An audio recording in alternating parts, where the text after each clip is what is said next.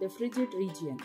Learning objectives: understand frigid zone areas, explore frigid zone climate, identify unique landscape features, discover frigid zone vegetation, learn about wildlife adaptation, examine human life in tundra, recognize research in Antarctica. Startup. The frigid zone, also called the tundra, is near the poles and it is extremely cold there. It is home to animals like polar bears and penguins. The harsh climate of the frigid zones does not support many plants. We see some plants during summer. Animals here have thick fur and light-colored skin to adapt to the cold and blend with their wide surroundings. Few people live in the extreme cold climate of the frigid zone. Inuits inhabit the Arctic region, and in Antarctica only scientists stay to do research. Indian scientists work at the research center named India's Maitri. The other people lead a nomadic life, hunting and fishing for their livelihood. Area: the frigid zone lies in the polar region and is also called the tundra. It is divided into North Frigid Zone and the South Frigid Zone. The Arctic region in the Arctic Circle is a North Frigid Zone with the North Pole at its center. It is surrounded by the Arctic Ocean. Similarly, Antarctica, the Antarctic Circle, is a South Frigid Zone with the South Pole at its center.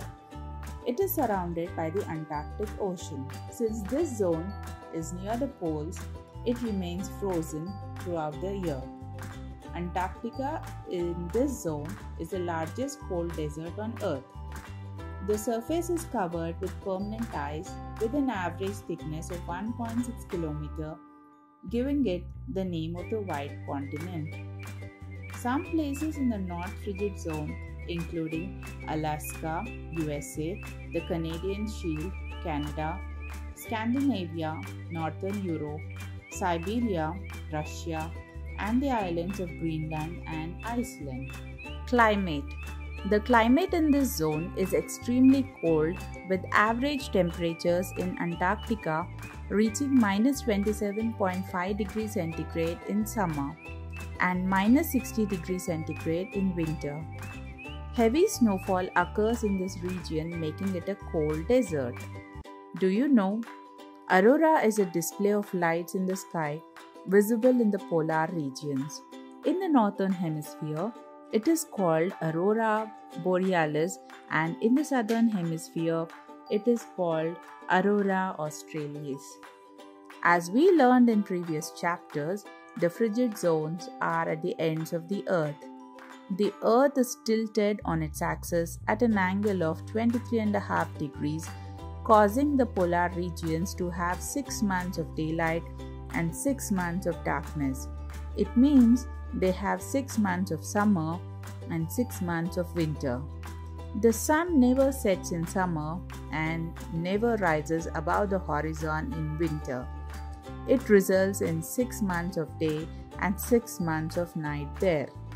The main features of the landscape in this zone are icebergs and snowfields. They create unique and beautiful phenomena called auroras and diamond dust. Auroras are glows in the night sky that charged particles in the atmosphere cause. They are called Aurora Borealis in the Arctic region and Aurora Australis in the Antarctic region. Diamond dust is a cloud of tiny ice crystals at the ground level. Vegetation. Owing to the extremely cold climate, we do not see much vegetation here. They appear in summer. Plants include algae, fungi, lichens, and heaths. Lower latitudes have flowering plants and berries like cranberry, wild currants, and blueberries. The Arctic is warming up faster than any other region on the Earth, owing to global warming. This is harmful to fish, birds, and marine animals. Wildlife. Animals in the tundra region have thick fur and light-colored skin to adapt to the extreme cold there. The light skin color helps them to camouflage with white background. Many animals hibernate to cope with the harsh climate.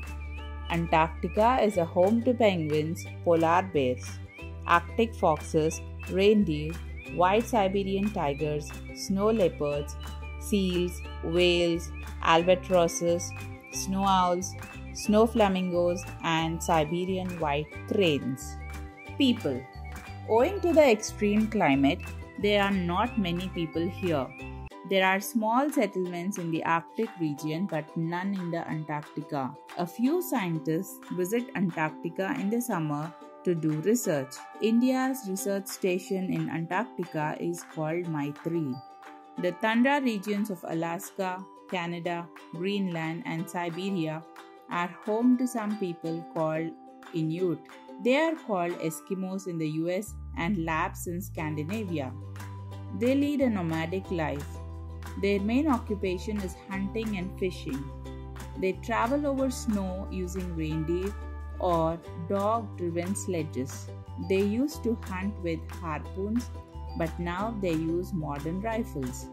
Their houses are built of snow and are called igloos. Mind map. Frigid region. Area. The North Frigid Zone, Arctic region. The South Frigid Zone, Arctic region. Climate. Extremely cold temperatures, long periods of daylight and darkness. Vegetation and plants, little, mainly lichens and heaths. Wildlife. Animals like polar bears, penguins, and seals. People, small Arctic settlements, Inuit population, and in Antarctic, research stations. Chapter at a glance. The frigid zone is near the two poles. It is divided into North and South frigid zones. The climate is extremely cold with heavy snowfall and long periods of darkness. Main landscape features are icebergs, snowfields, auroras, and diamond dust.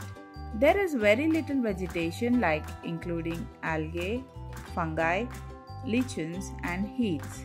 Animals have thick fur and light skin to adapt to the cold. Many animals hibernate in winter. Population is almost nil with small settlements in the Arctic and a few scientists doing research in Antarctica. Inuit people live in the tundra regions. They lead a nomadic life hunting for food.